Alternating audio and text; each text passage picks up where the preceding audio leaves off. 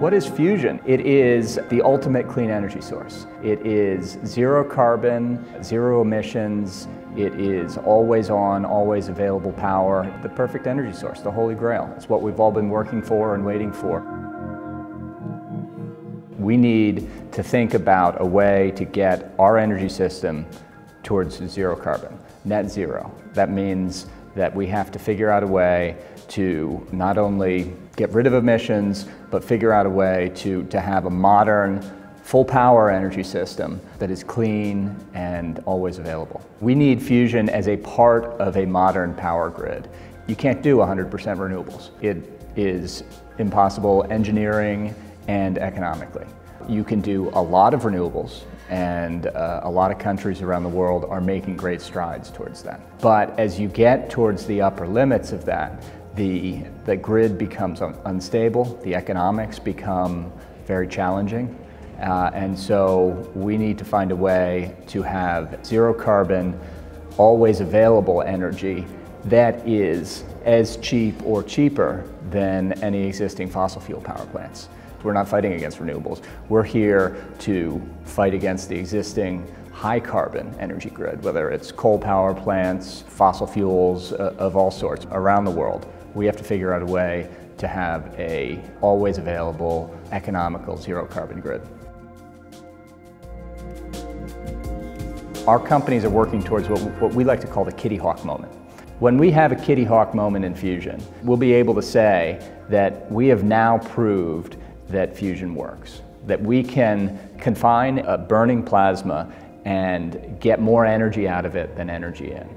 That doesn't mean you're ready to put the fusion power plant onto the grid, but first you need that Kitty Hawk moment, and then you can design and build and figure out all of the other challenges that you need to get fusion power onto the grid. So I'm not here to put on timelines or anything like that. I'll leave the scientists, the companies, and their representatives to say that. What I'd say is that what we're working towards with fusion power is soon enough to matter. Soon enough to matter to the climate challenge.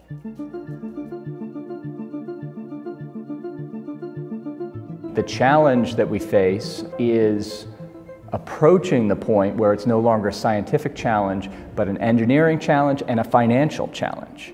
We need to figure out the engineering to know how to build a fusion power plant. We still have some science to be done. Let's be very clear about that. There is, depending on which approach to fusion power you take, there is important science that needs to be done.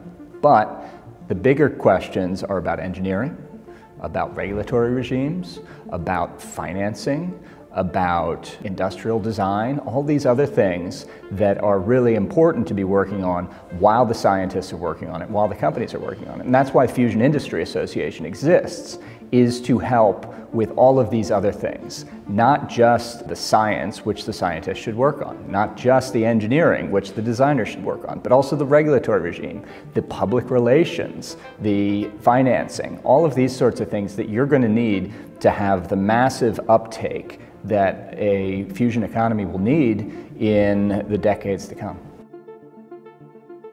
As soon as we prove that fusion is a commercial power source, we shouldn't expect it to just automatically be taken up. It's going to have to compete. It's going to have to prove itself. It's going to have to figure out a way to get to that cost per kilowatt hour that other sources are at, whether it's solar or wind or combined cycle gas plants or battery power or carbon capture sequester coal plants. Whatever the future zero carbon energy sources that we're going to be competing against, fusion has to be able to compete against. I think it stands a good chance to be the power source or a part of the power mix.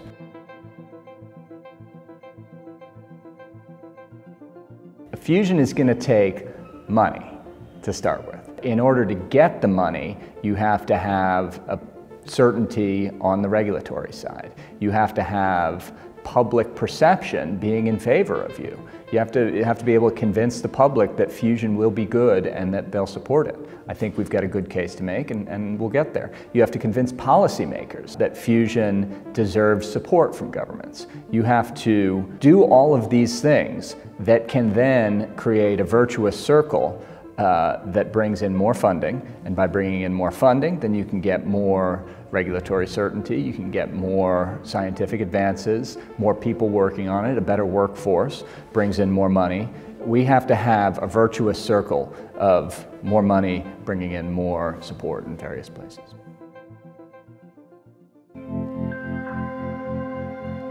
I am optimistic about fusion, and it's because of the work that the companies are doing, the members of the Fusion Industry Association, but it's also because finally governments are getting serious again. For instance, in the United States, the ARPA-E program has gotten started and has shown results. We're excited to see Department of Energy helping to reorganize the existing fusion program towards an energy mission, not just doing good science, but also reorienting it towards energy.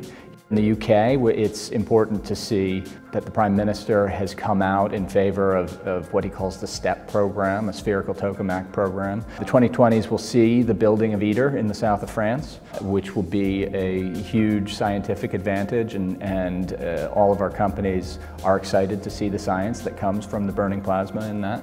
We will look back at this as the decade in which fusion moved from a sideline to something that people understood that it was the future. I am optimistic that the 2020s will move away from this idea of technology as just being around software, just being around 140 characters or social media or that sort of stuff, and back into the big things, the big important things like solving real problems like climate change. And I think fusion is going to be the way to do that.